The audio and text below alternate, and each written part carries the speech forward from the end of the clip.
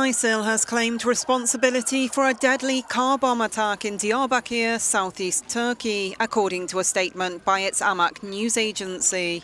It's the first attack in Turkey that the group has laid claim to.